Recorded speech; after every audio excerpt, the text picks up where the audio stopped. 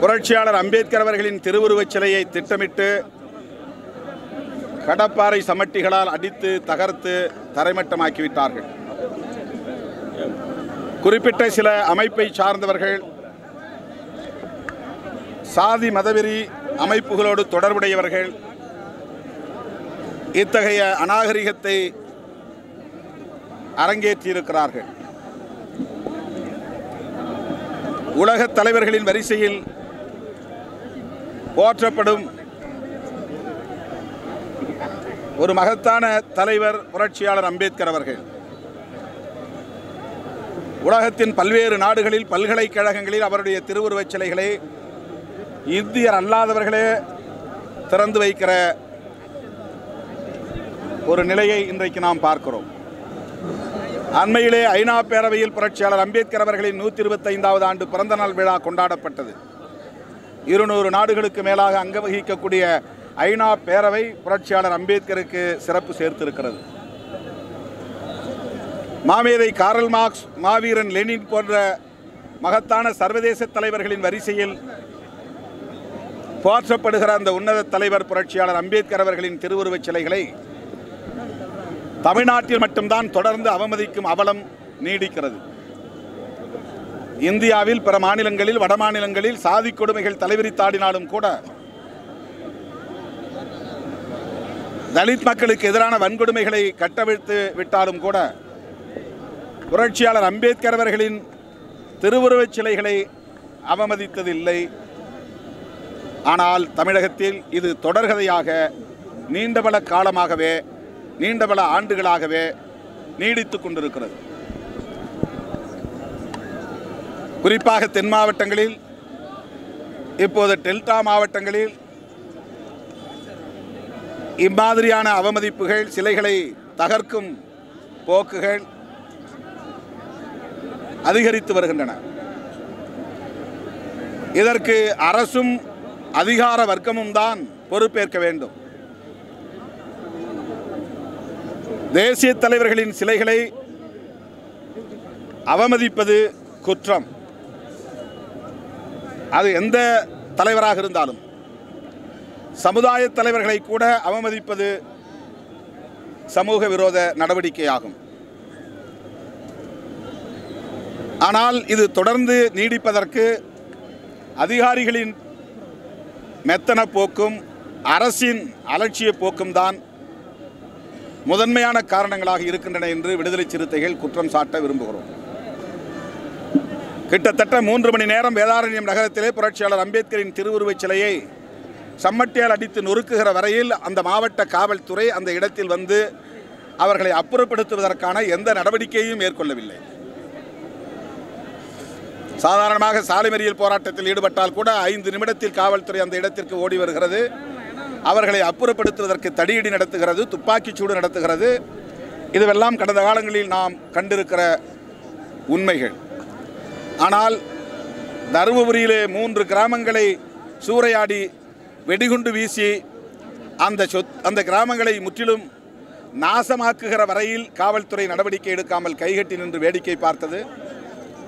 அதேபோல்தான் வேதாரண்யம் நகரத்தில் புரட்சியாளர் அம்பேத்கரின் திருவுருவச் சிலையை தகர்த்த சம்பவம் முடிகிற வரையில் காவல்துறை அவர்களை அப்புறப்படுத்துவதற்கு எந்த முயற்சியும் மேற்கொள்ளவில்லை. ஆகவே தமிழக அரசின் இந்த மெத்தன போக்கை வன்மையாக கண்டிக்கிறோம். சிலை தகர்ப்புக்கு முன்பு அங்கே 2 சமூக அமைப்பினருக்கு இடையிலே ஏற்பட்ட உரசலில் தலித் சமூகத்தை சார்ந்த இளைஞரின் கால் வெட்டப்பட்டிருக்கிறது. அதற்கு காரணமானவரின் வண்டி தீ வைக்கப்பட்டிருக்கிறது. இந்த குற்றச்செயல் நடந்ததை ஒட்டி அந்த பதற்றத்தை பயன்படுத்தி கொண்டு சாதிய மதவாத சக்திகள் புரட்சியாளர் அம்பேத்கரின் சிலையை ஏற்கனவே அங்கிருந்து அகற்ற வேண்டும் என்று கோரிக்கை விடுத்த சக்திகள் திட்டமிட்டு அந்த சிலையை தகர்த்தெறிந்திருக்கிறார்கள்.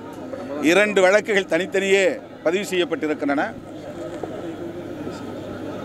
வண்டியை கொளுத்திய வழக்கில் கிட்டத்தட்ட 20 பேர் கைது செய்யப்பட்டிருக்கிறார்கள். 23 பேர்.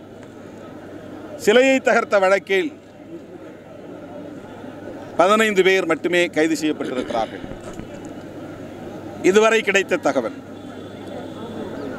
200க்கும் மேற்பட்டவர்கள் திரண்டு நின்று அந்த சிலையை தகர்த்த வழக்கில் சிசிடிவி கேமரா அவ்வளவையும் பதிவு செய்திருக்கிற சூழலில் அந்த வழக்கை வன்கொடுமை தடுப்புச் சட்டத்தின் கீழ் பதிவு செய்ய வேண்டும் என்பது இயல்பான ஒரு நடைமுறை. இது இந்தியா முழுவதும் பின்பற்ற வேண்டிய ஒரு நடைமுறை. காவல்துறைக்கு இது நன்றாக தெரியும். ஆனாலும் அந்த வழக்கின் கீழ் இந்த வழக்கு பதிவு செய்யப்படவில்லை, அந்த சட்டத்தின் கீழ் இந்த வழக்கு பதிவு செய்யப்படவில்லை என்பது அதிகாரிகள் எந்த அளவுக்கு ஓரவஞ்சனையாக இருக்கிறார்கள் என்பதற்கு இதைவிட வேறு சான்று இல்லை. எனவே அதிகாரிகளின் மெத்தன போக்கையும் ஓரவஞ்சனை போக்கையும் தமிழக அரசின் அலட்சிய போக்கையும் தலித் விரோத போக்கையும் விடுதலை சிறுத்தைகள் கட்சி வன்மையாக கண்டிக்கிறது. உடனடியாக சட்ட ஒழுங்கை பாதுகாக்க வேண்டும் என்பதற்காக அம்பேத்கர் உருவச்சிலை ஒன்றை, சிமெண்ட் சிலை ஒன்றை கொண்டு வந்து அங்கே காவல்துறை பொருத்தி இருக்கிறது. ஆனால் சட்டப்பூர்வமாக நடவடிக்கை எடுப்பதற்கு உரிய முனைப்பை காட்டவில்லை என்பது வேதனை அளிக்கிறது. திருவுருவச் சிலையை அங்கே நிறுவியது ஆறுதல் அளிக்கிறது என்றாலும் கூட தமிழகம் முழுவதும் இப்படிப்பட்ட சிலைகளுக்கு எப்படி தமிழக அரசு பாதுகாப்பு தரப்போகிறது என்பதை விடுதலை சிறுத்தைகள் தமிழக அரசுக்கு கேள்வி எழுப்ப கடமைப்பட்டிருக்கிறோம். வேதாரண்யம் சிலைக்கே மீண்டும் பாதுகாப்புக்கு என்ன உத்தரவாதம்? அரசு சிமெண்ட் சிலையை நிறுவக்கூடாது என்று எல்லா இடங்களிலும் வலியுறுத்துகிற போது வேதாரண்யத்தில் தமிழக அரசு வெண்கல சிலையை நிறுவ வேண்டும் என்பதுதானே அரசு மேற்கொள்ள வேண்டிய நடவடிக்கையாக இருக்க வேண்டும். ஆகவே தமிழக அரசு அந்த இடத்தில் வெண்கல சிலையை நிறுவ வேண்டும் என்று விடுதலை சிறுத்தைகள் வலியுறுத்துகிறது. புரட்சியாளர் அம்பேத்கர் அவர்கள் அனைத்து சமுதாய மக்களுக்குமான உரிமைகளுக்காக ஓயாது உழைத்த ஒரு போராளி. இதை அனைத்து சமூகத்து மக்களும் உணர்ந்து கொள்ள வேண்டும். குறிப்பிட்ட சில அமைப்புகளை சார்ந்தவர்கள் இந்த வன்முறை வெறியாட்டத்தில் ஈடுபட்டதால் அவர்கள் சார்ந்த ஒட்டுமொத்த சமூகத்தையும் நாங்கள் பழி சுமத்த விரும்பவில்லை, பகையாக பார்க்கவில்லை. எல்லா சமூகத்திலும் ஜனநாயக சக்திகள் உண்டு, மனிதநேயம் உள்ளவர்கள் உண்டு, நல்லிணக்கமான நட்புறவை பேணும் மாண்புகள் நிறைந்தவர்கள் உண்டு.